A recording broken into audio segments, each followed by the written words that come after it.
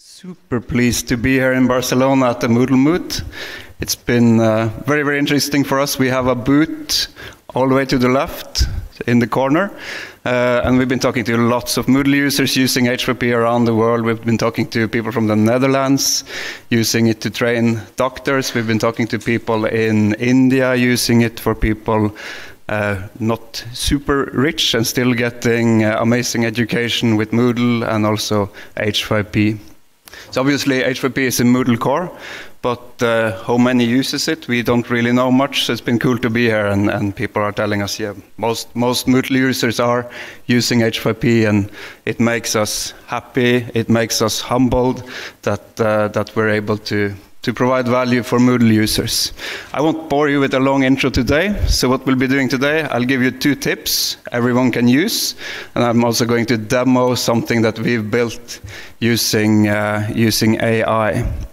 So first out, we're going to have a little look at how you can use, for instance, ChatGPT or Bard or whatever, and make it create questions for you, and how you can very easily get them into H5P. Some of you may already know, but I think some of these features will be new to many of you and might be very convenient for those of you who like to experiment with AI and content generation. Let's see. Just make sure I have internet. If we lose internet, we should be able to be fine as well, but hopefully we can have internet during this presentation. So what I've done first is ask the ChatGPT to create a quiz for me. And this might be a bit small, so I'll zoom in a bit and look at the prompt first. And I'm not a prompter, but I used to think of GPT as a human, kind of. So I just tell it like I would do one of my friends or a colleague, and ask it to do what I want it to do.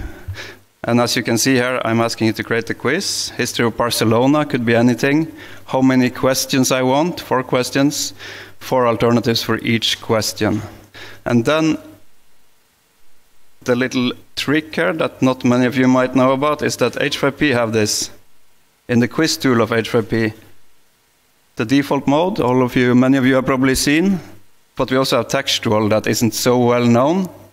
And the textual import has a format. It looks like this. So write the question first, a star in front of the correct answer, and you can also add explanations by adding columns. Did you guys know about this? Is it new? No.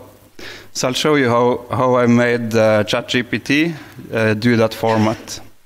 Because that's like the convenient part. Instead of having to paste the alternatives one by one, you just get it to use that format, and then you can paste in directly. And it also gives you full control. So we're all becoming like prompt experts. So we can tell ChatGPT exactly how we want the questions, and it will make it for us. So it's a lot more powerful than using a pre-built tool where you can just choose some options, but you can't give it any instructions. So I tell it to prefix the correct answer with asterisk, suffix the correct answer with 3 columns, because I want to explain why the correct answer is the correct answer. That's something that takes a lot of time if you build quizzes on your own. So I make ChatGPT do it for me. So 3 columns, and then I give it some instructions. This is important. Follow it precisely. And also this, do not add any labels or formatting or numbering, because it tends to have like alternative A, B, C, question 1, etc., even if you don't ask it. So just ask it to drop the labels, and it will. And then I get this perfectly formatted quiz. So now it's just 4 questions, 4 alternatives. Barcelona, it could have been anything, obviously. And I take... maybe I need to zoom out a bit now. So then you copy-paste this. Copy this. Paste it in here. I didn't get it all, but you get the point.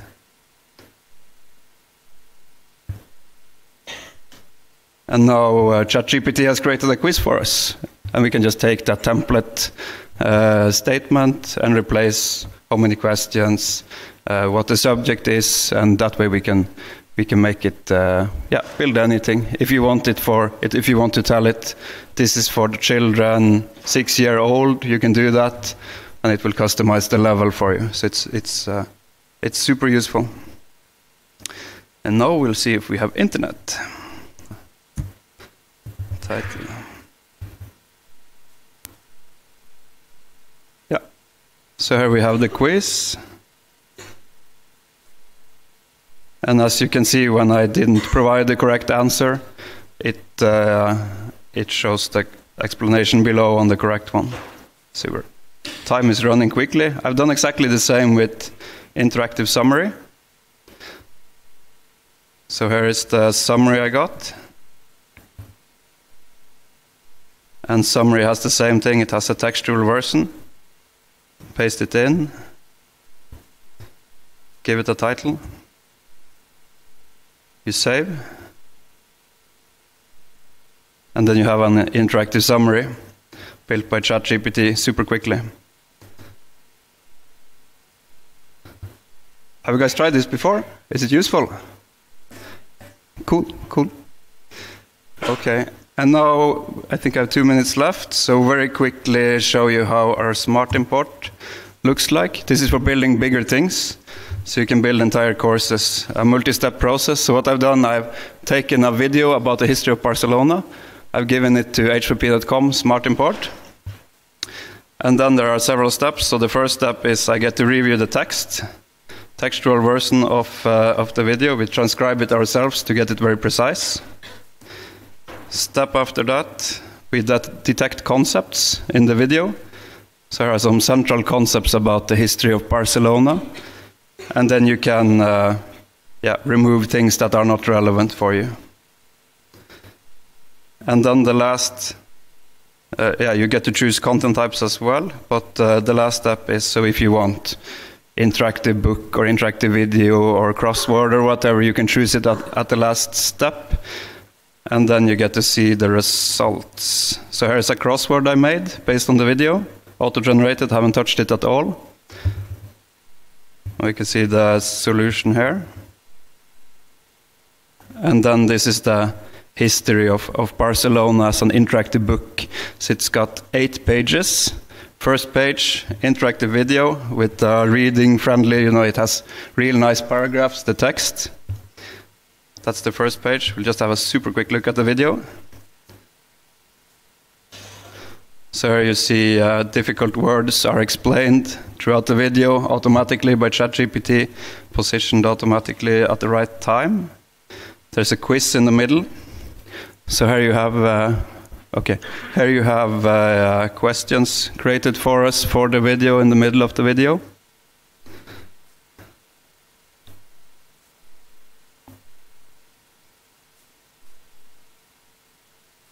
And also at the end, there is more questions. On page number 2, we have a glossary that has been created for us for the video.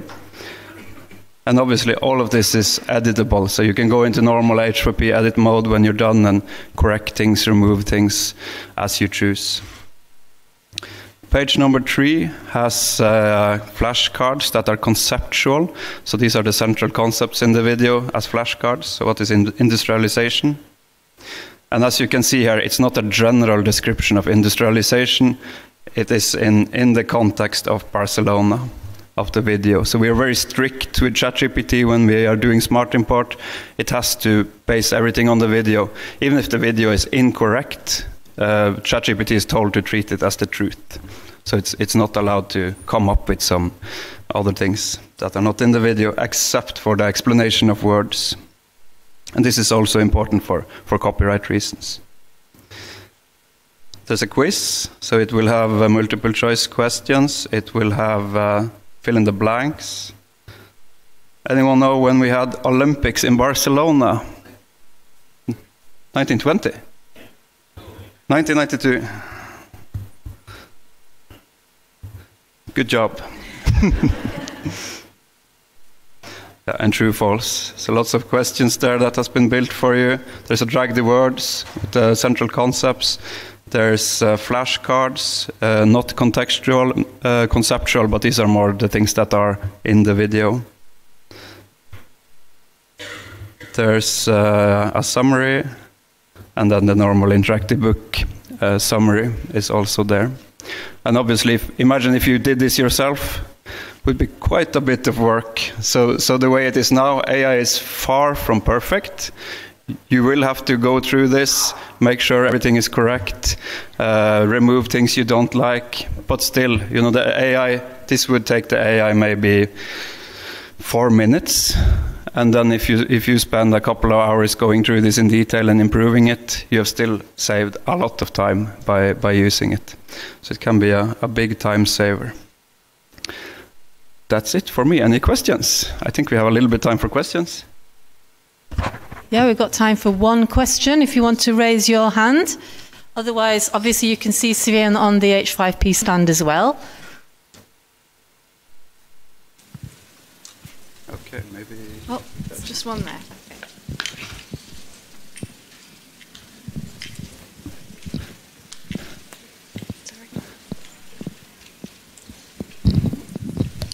Okay. Amazing stuff, first of all. How do you decide which content types are, for example, in this interactive book? Yeah, so we put in quite a bit by default. When you're done with the import, you can choose what you want to make. If you choose interactive book, it will get it all, and then you will go into edit mode and remove the things you don't like. And we're also going to make it simpler to delete so that you can do it inline. It's not there yet, but it will be, so that there will be these red crosses, and you just, as you review, you just cross out things super easily. Yeah. Okay, thanks a lot, and yeah, Martin.